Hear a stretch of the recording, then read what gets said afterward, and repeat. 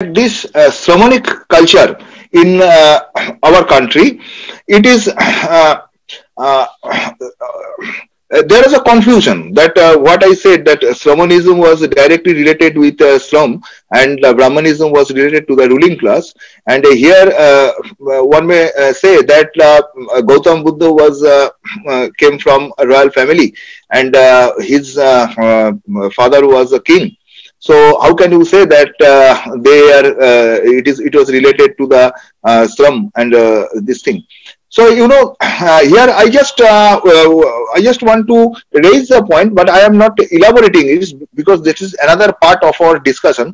So I am just indicating that without much elaboration. That is, at the time of 16 Mahajanapadas, when the whole the political center of Aryans was shifted to further east from Hastinapur or Delhi Kurukshetra. From this side, it was shifted to eastern side, Magadha. Magadha is currently in Bihar. So in this whole Aryavarta was centered by this Magadha, and the Magadha was that time it was a monarchy. There at that time 16 big lands, great lands, 16 great lands were formed, like Magadha, Kashi, Kosala, Sakka, Kolia, etc. So here, out of these 16 Mahajanapadas, 8 Mahajanapadas were republic, and 8 Mahajanapadas were monarchy. So these republics, when where Gautama Buddha was born, that was a Sakka clan, and it was a republic. Sakka was a republic, and in this republic, Rabindranath Tagore dealt this portion very magnificently in her book Indian History. This republic had a typical type of administration. There was a parliamentary based administration. There was a parliament, and all the members of the parliament were called rajas. The raja in Sakka clan is no way similar with the raja in monarchy. He was not a monarch. He was a member of parliament. At that time, that is why we see there were many kings in Sakka clan. Not only Suddhodana. Suddhodana was the father of Gautama Buddha, but Suddhodana was not a single king of Sakka. There was Bhaddiyo. Many kings were there. Actually, these kings were the member of the parliament, and they were engaged in agriculture. In monarchy, that was a Brahmin Kshatriya Brahmin domination, especially Brahmin domination, and these rulers, they are not engaged in productive work, any kind of labor, any kind of productive work. Brahmanism, the accumulation of wealth through plunder and war. Whereas in Shamanism, the accumulation of wealth was taking place gradually through economic activity, productive activity, agriculture, trade, etc. So that was the main difference. So here we will see that at the time of 16 Mahajanapadas, when at the time of Gautama Buddha, there were the struggle between this Shamanism and Brahmanism took a very sharp turn when the whole Aryavarta was gradually became under strong influence of Buddhism. After demise of Buddha, within a very few years, within 150 years or so, the Mauryan Empire was formed. At the 323 BC, Chandragupta Maurya, he established the Mauryan Empire.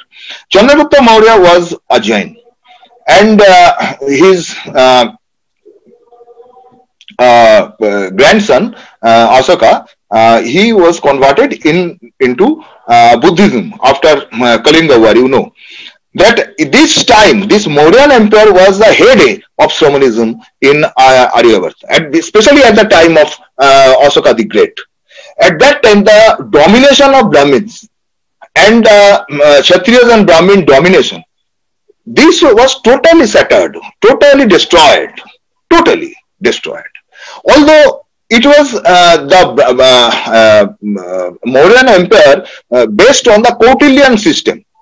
Kautilian system is a secular system comparatively, and that is why Mauryan system was a modern system at that time. It was a modern system. That was some kind of secularism. Ashoka the Great, he tried to maintain. You know that the third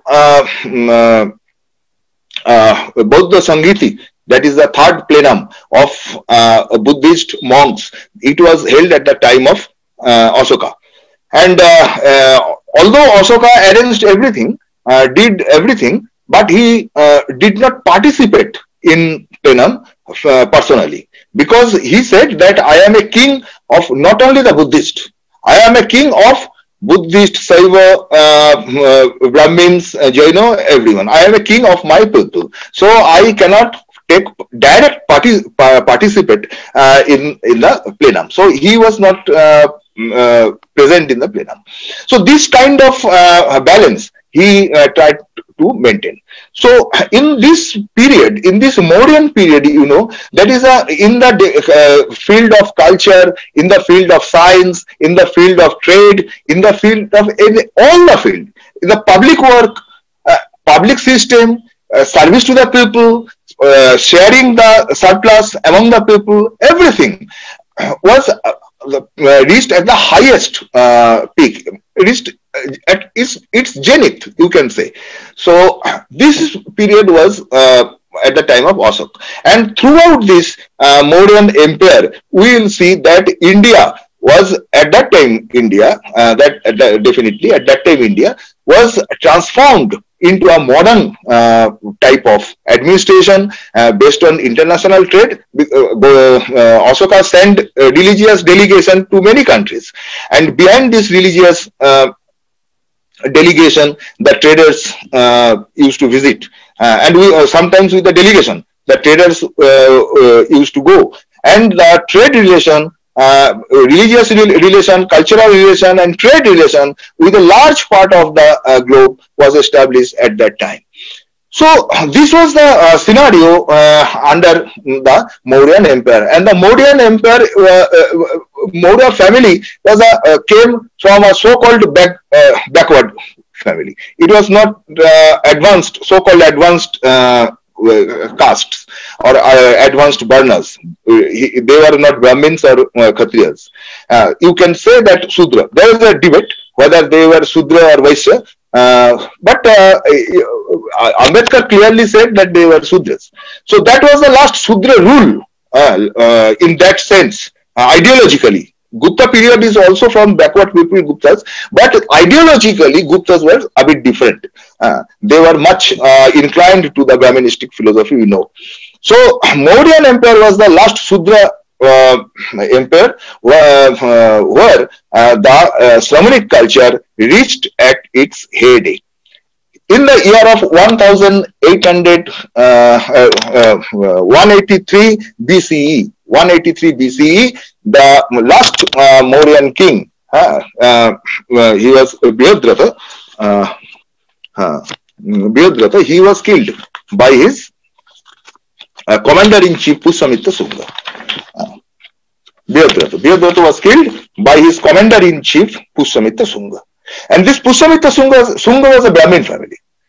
Pushyamitra Shunga came from the Brahmins, and these Brahmins struck back. A massive coup d'etat was organized by him, and Biyadratha was killed, and Pushyamitra Shunga took power, and the Shunga dynasty started. And under this Shunga dynasty, again the Brahmin Kshatriya domination came back. So this is Pushyamitra Shunga.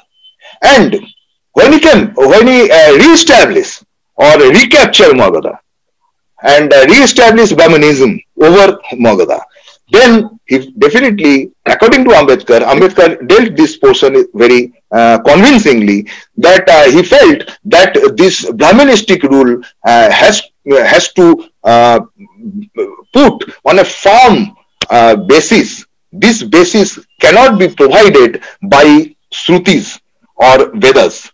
There must be some penal system, must be some law a society must need some law system, and these Smriti books started to appear. And at that time, Manusmriti, the Sumati Bhargava, the close associate with Pussamitra Shunga, probably there is a chance that he was directed to write or he wrote. That is not a very important point. But at that time, Sumati Bhargava, he composed or wrote the Manusmriti to give a permanency of Brahmanistic rule over Magadha and entire Aryavarta. So this is Manusmriti. To Ambedkar call it a counter-revolution.